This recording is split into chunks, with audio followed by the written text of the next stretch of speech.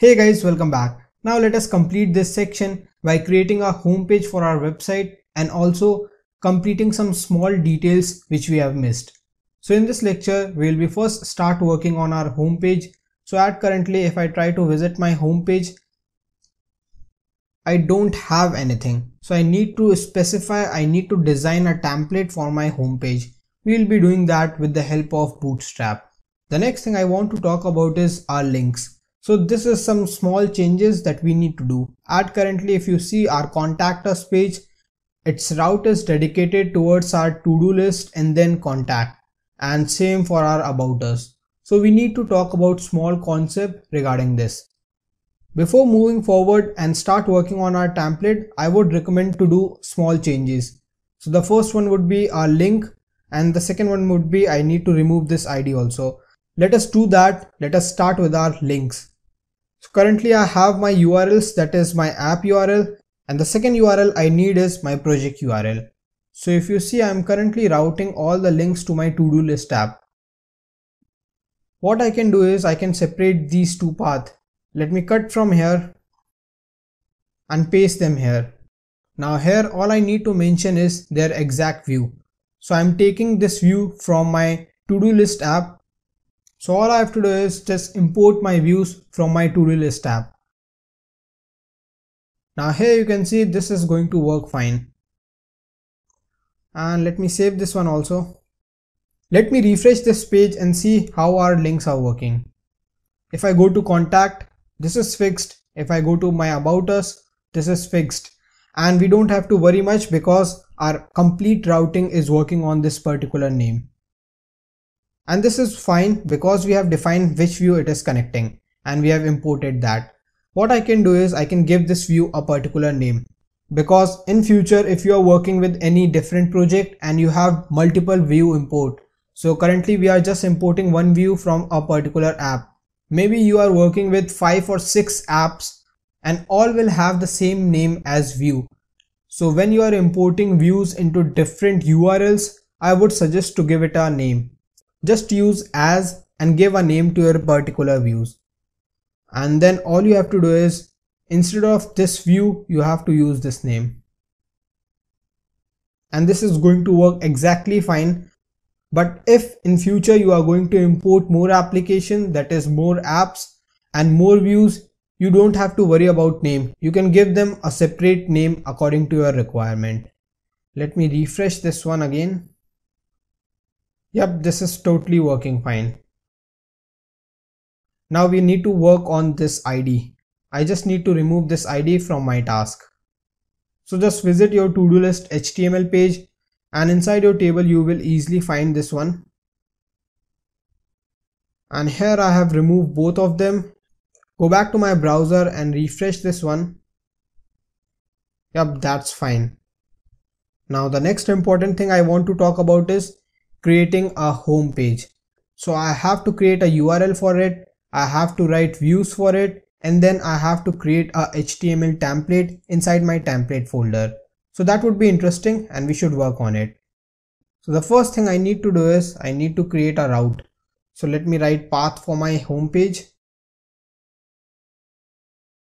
That would be blank because we are going to work on index. And then I would be calling it as home or index and give it a name as index. Remember why I'm calling it as index? Because every website call their home page as index. Each and every website. That's done. Now I need to write view for them.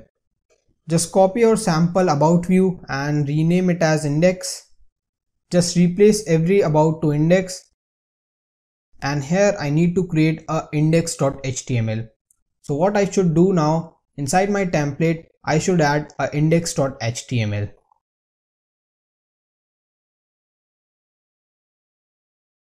This looks fine. Now I just need to copy base structure. So what I am going to do is I am going to take this content from my about.html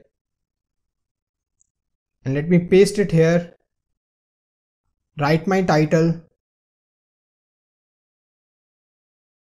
And here let me change my text. Now this looks fine. We have completed the whole phase. We started with our route, wrote our view and then our template. Let me go here and refresh this one. Yep, that's fine. I need to do one small change now. I need to change this home URL. We can easily do that from our base.html. And here for your home, you need to use index. And also give a link to your logo. I would be giving it for home itself. Just copy this one. And here is our logo and this is our href link. Let me refresh this one.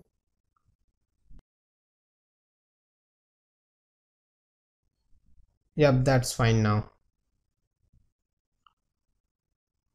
I hope now you understand about this. We also need to design our home page, which we will be doing in next lecture. So we will be creating a basic template for our home page. So this is going to be interesting and fun activity if you are new to Bootstrap. So in the next lecture, let us work on our home page. Thank you for watching this lecture. See you in the next one. Welcome back. Now let us quickly wrap up here. Let me add my buttons. So what I am doing is I have just searched for buttons on Bootstrap. And here if you scroll down, you will get variety of buttons.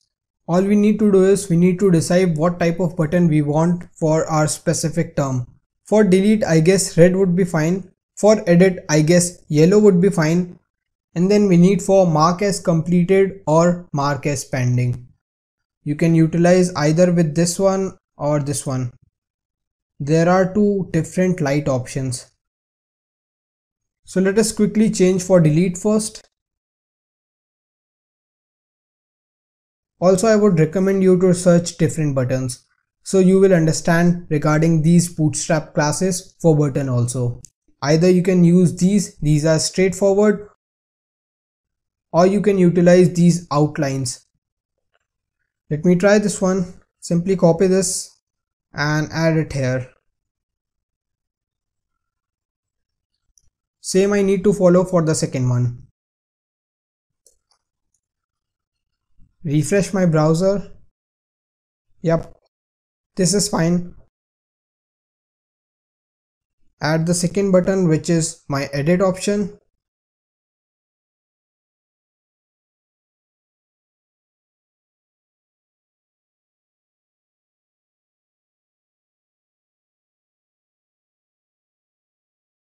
Since our linking is already done, so we just need to add button instead of that text.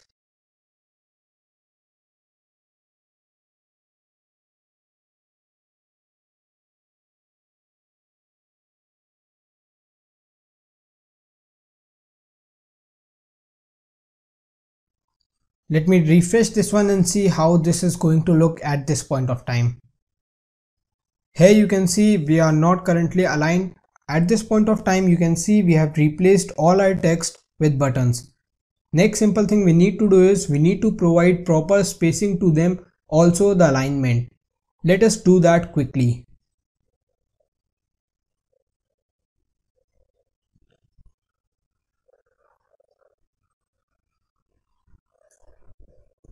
Alignment is done. Next thing we were talking about is spacing. I would recommend you to use grid system. At currently we are not dividing these column into exact spaces. What we can do is with our 12 spaces, we can dedicate some of this space according to our requirement. Visit Bootstrap, go into layout and then go into your grid system. And here what I want to do is I want to dedicate our task space something like this, and then our mark is done, and then edit and then delete. So I would be using my column system.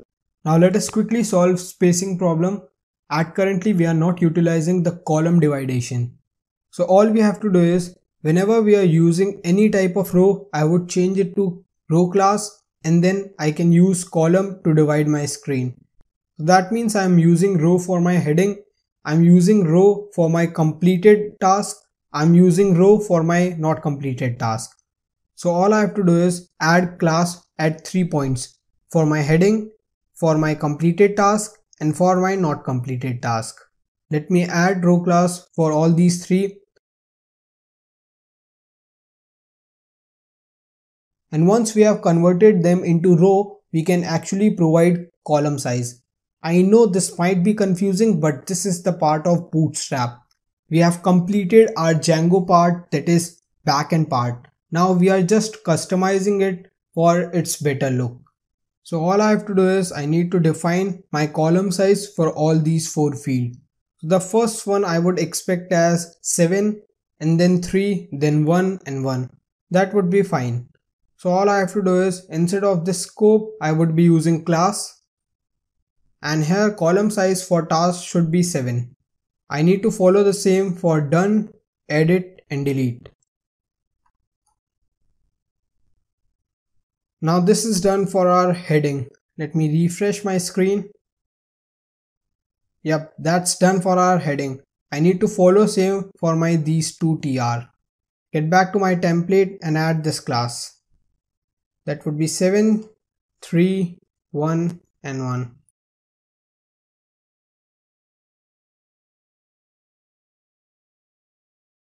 That's done. Refresh my browser.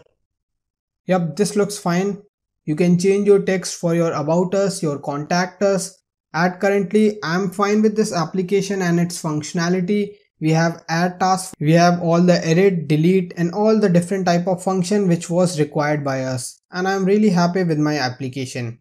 I hope this is helpful for you, and now you can create and edit your own application. You can utilize whole lot of Bootstrap and Django functionality. I hope by now you understand about URLs, views, routing, regarding your flow as well as structure. The most important thing is your virtual environment, your static files, your project file, your template file as well as your app file. And now you can manage your Django application easily. Thank you for following this section. See you in the next one.